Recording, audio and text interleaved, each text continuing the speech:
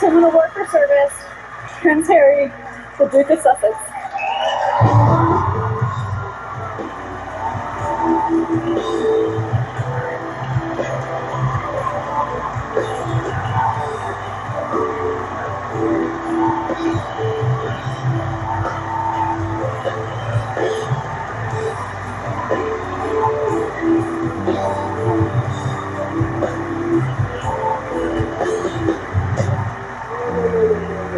Whoa, come back.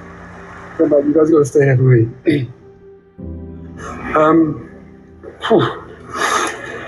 Thank you, Elizabeth, Israel, and Kirsty. Stay here, you need to be with me. I'd like to begin by expressing my deepest gratitude to everyone at the Pat Tillman Foundation, led by Marie Tillman Shenton, who I'm so honored is here tonight. I'd also like to acknowledge the Tillman family, especially Mrs. Mary Tillman, Pat's mother. Her advocacy for Pat's legacy is deeply personal and one that I respect.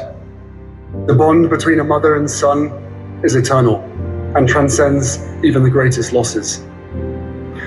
The truth is, I stand here not as Prince Harry Pat Tillman Award recipient, but rather a voice on behalf of the Invictus Games Foundation and the thousands of veterans and service personnel from over 20 nations who have made the Invictus Games a reality. This award belongs to them, not to me. That said, it is of great importance to me to highlight these allies, athletes, and their amazing families for their achievements, their spirit, and their courage at every opportunity, especially on nights like this, in front of people like you. Moments like these help us reach those that need Invictus most and reduce more than 20 veterans a day taking their own lives in this country alone. For those who may not know, Invictus comes from Latin, meaning undefeated or unconquerable. Nelson Mandela credited the poem of the same name, written by the poet William Ernest Henley, for giving him the strength to endure nearly 30 years of imprisonment. Like that poem, the spirit of the Invictus Games transcends race, time, and borders. It is born from unity and exudes purpose. This year, we're celebrating 10 years of witnessing life-changing impact and healing through sport.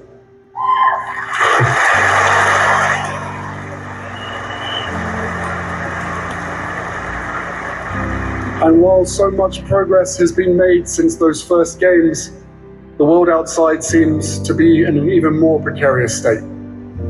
We live in an age marked by polarization and division. Conflicts rage around the globe. Anger and resentment towards those who are different seem to pervade societies everywhere. Our community challenges that. Our community proves that unity is not just possible, but formidable. The beauty of the Invictus Games lies in how it brings people together, no matter one's nationality, background, or personal struggles. It is a collective built from courage and mutual respect, where athletes discover time and time again the common denominator of their humanity. Having survived the crucible of armed combat and forged through the challenge to rebuild bodies and minds impacted by conflict, they form a family. They exemplify the very best in all of us. There is a military expression that dates back to Roman times. I'll spare you another Latin lesson. But the phrase translates roughly to leave no one behind. And they hold particular significance for the US Army's Rangers. And I have no doubt Pat Tillman and his comrades lived by those words. So, it is fitting that I end with them and make a promise on behalf of all of us at the Invictus Games Foundation. No matter the road ahead, we are here for you. We will leave no one behind. Thank you.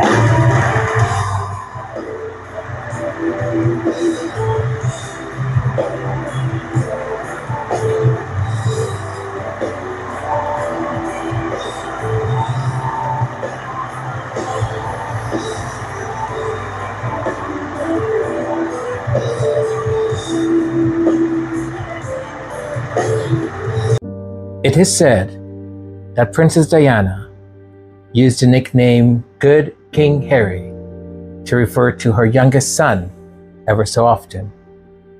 Tonight he proved more than ever that he is so deserving of that nickname, Good King Harry, a nickname that highlights Prince Harry's positive qualities and actions.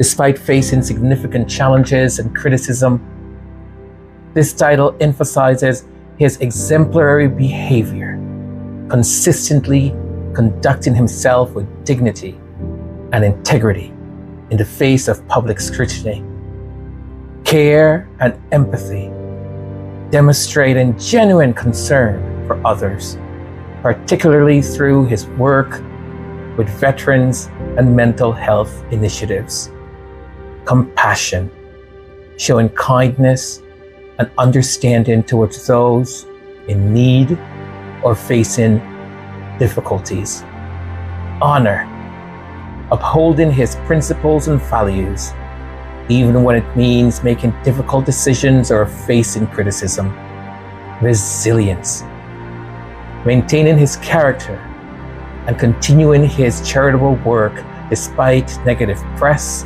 media scrutiny, and family tensions. Leadership, taking initiative in causes he believes in, such as Invictus Games, mental health awareness, and environmental conservation. Authenticity, being true to himself and his beliefs, even when they conflict with traditional expectations of royal life. Advocacy, using his platform to speak up for causes and people who might otherwise be overlooked. Your mother knew exactly what she was doing when she nicknamed you Good King Harry.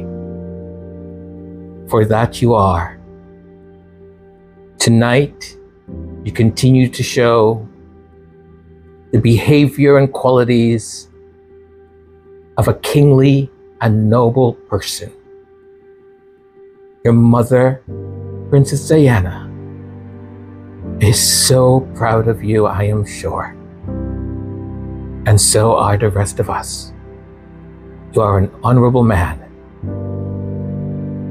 Your nobility comes from no title.